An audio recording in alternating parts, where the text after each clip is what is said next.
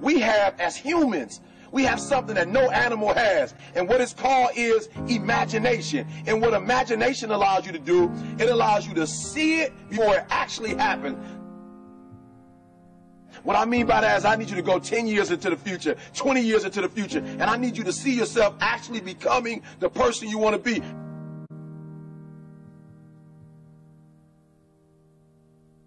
You got to live in the forward.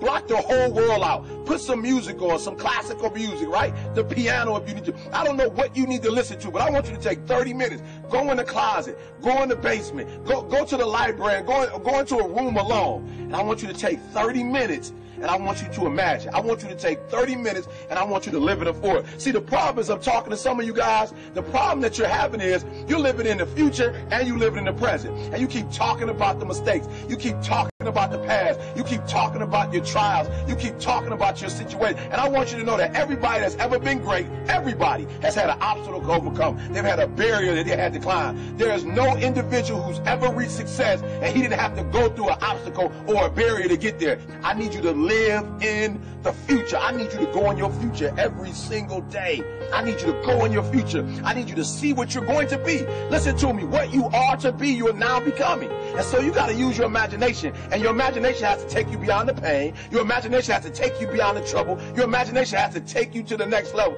We had to see ourselves there long before it happened. The second tool is we got to embrace faith.